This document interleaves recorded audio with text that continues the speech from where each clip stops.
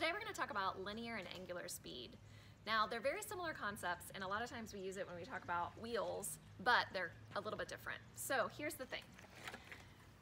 If we have a bike that's 12 inches in diameter, we can talk about a bug on the edge of the bike or a bug in the center of the bike.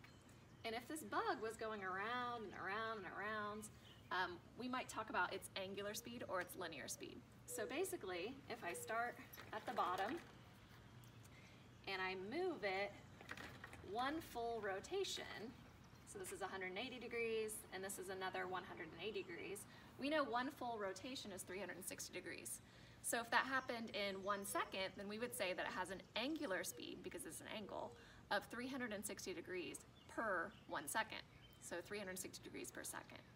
But let's say we did our full rotation, 360 degrees, in 3 seconds. Well, that means that it would have traveled 120 degrees every single 1 second, so 120 degrees per second.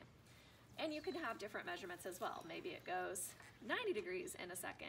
So it takes 4 of those to get into one full rotation.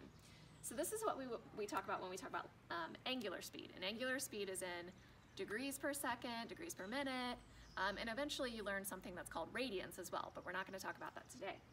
The other thing we're going to talk about is linear speed. So this goes back to the idea of these two bugs. Many of you guys have seen what we call a merry-go-round. And depending on how adventurous you are, you would choose a different spot on the merry-go-round. Some people might have chosen near the center, and some people might have chosen along the outside. And you're really going faster. You're traveling a greater distance if you're on the outside. So the bug that would be on the outside of the wheel, if we go around and we do our rotations, we do 4 full rotations, this bug travels a greater distance during those 4 full rotations than the bug inside here. And so that's what we call linear speed. So this is going to be something with inches per second. So basically we imagine that we paint the outside of the wheel, and if we paint the wheel, we're going to get a track behind it that's a certain distance long. So it depends on our circumference. So we're going to do an experiment today, and my 3 kids are going to ride their bikes a certain distance, and we are going to find their linear speed and their angular speed. So I had them do this in slow-mo. So you can't actually see their seconds because it is in slow-mo, but I'm going to give you their time from a stopwatch and the number of rotations that they did during that time, and you're going to find all of these things for me.